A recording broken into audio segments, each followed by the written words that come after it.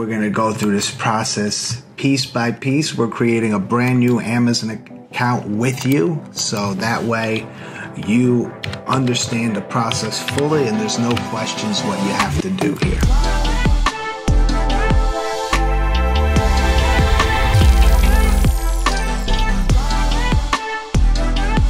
To begin, we're going to go to sell.amazon.com, and once we're there, we're going to click sign up to begin the process. So once you get there, you're going to click create your Amazon account. Okay, name is Amazon Lit.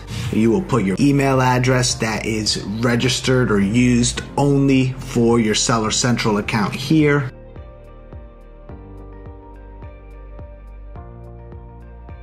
And click next. They sent us an OTP right to our email to verify that the email is correct. So let me check that right now. So let me pause here for anyone that's outside of the US to give you some more insight into which countries are eligible to sell on Amazon.com. So a quick search of countries accepted for seller registration on Amazon.com will bring you to the Seller Central help page. It has a list of all the countries that are eligible to sell on Amazon.com. You need to be a resident of these countries and provide documentation that you are, but the list is expansive. So like I said, all you have to do is just quickly Google search countries accepted for seller registration on Amazon.com and you'll get this list here. I mean, countries like Albania, Haiti, Greece, Netherlands, Poland, New Zealand, UK, Slovenia, Ivory Coast, Japan, all eligible, and many more, all eligible to sell on Amazon.com.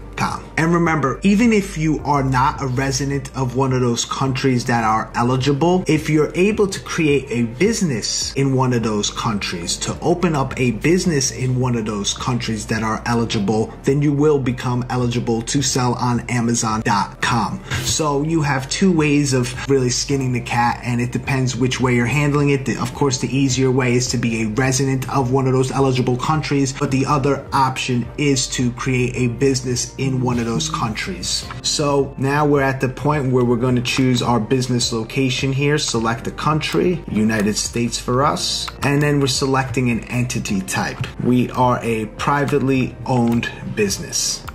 Business name, Amazon Lit LLC. Make sure that the business name that you are using to register with Amazon was used to register with your state or federal government, like the SS form which you received from the IRS, which had your EIN number on it. Right here, this SS form right here with our name Amazon Lit. And of course you could also do a DBA, doing business as, if that's something that you created at the time. Otherwise, to simplify the process and make sure there's no issues, I would really highly recommend to use the name of your business as it's found on the SS form or the IRS form that was given to you when you received your EIN number.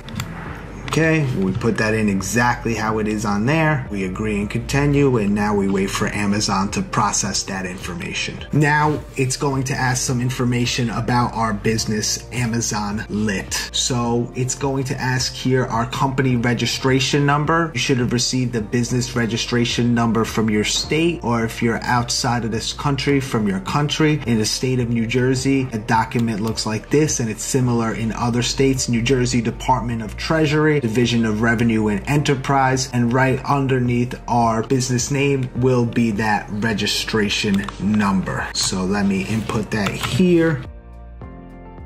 And now I'm going to put the state that we're in, and now our registered address. Okay, now I put my phone number here so they can send me a PIN to verify who I am. Let's get that PIN from Amazon. 651012. Verify. Okay, click next. Country of citizenship, United States. Country of birth, United States. I'm gonna put my driver's license number and my date of birth.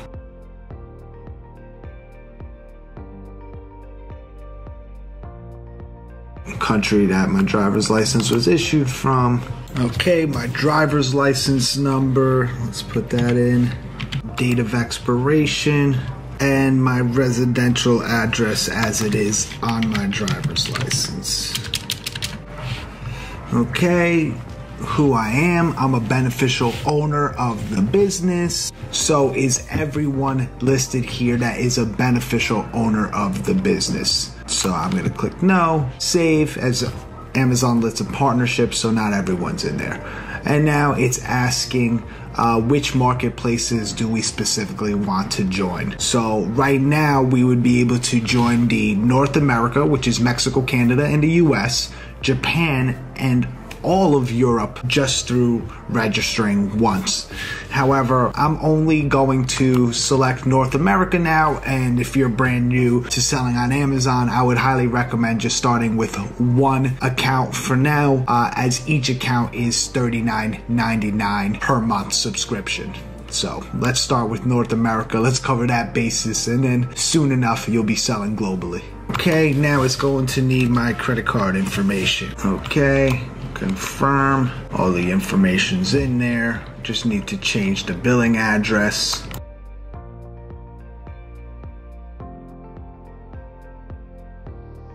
And next, on to the next part, the store. Enter your store name. I don't think I'm gonna go with a name that has the word Amazon in it for my store name, because it could be a conflict of interest and it could be a reason for Amazon to not accept the application. So let me think of something here. I'm going to use RRI, the Resellers Resource Initiative. Do I have UPCs for the products? Yes, we do. And so will you. Whether you are doing private label or wholesale, you will have UPCs on your products. Those are universal product codes. Something that looks like this right here. This barcode, 12-digit barcode, is what you'll be looking at.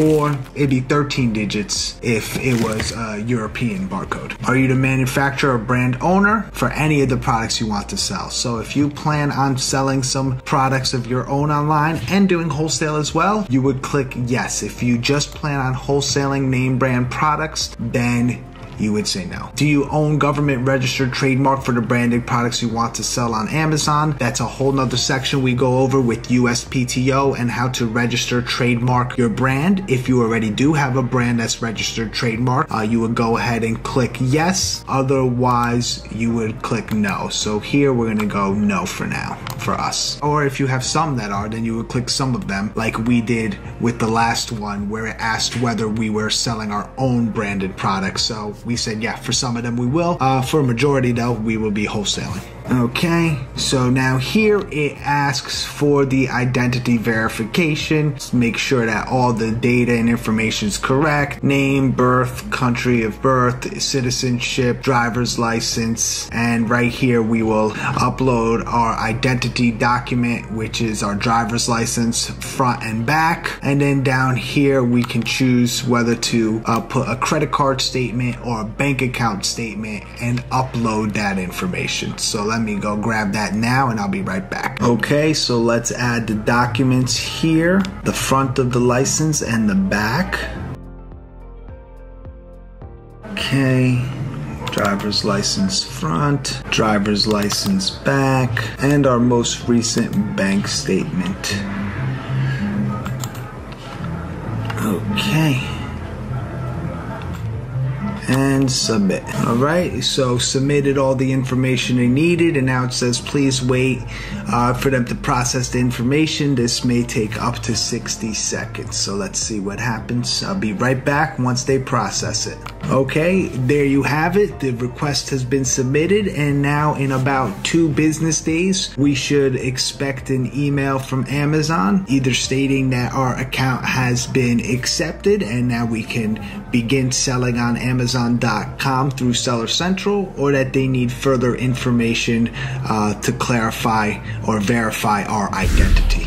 And that's it. That's all it is to setting up an account on Amazon.com for selling purposes. I hope, you guys followed the steps accordingly. I went through the process with you. We should have this account up in a couple of days. I'll share it with you once it is. And of course, any questions you have pertaining to anything with registering to Amazon.com, make sure to reach out to Eric. Make sure to reach out to myself, and we'll be quick to provide you guys with any additional resources we may have to help you through this process. But it is pretty simple once you have a business registered and you have all the documentation prepared before moving forward and registering your business with Amazon Seller Central. Stay lit.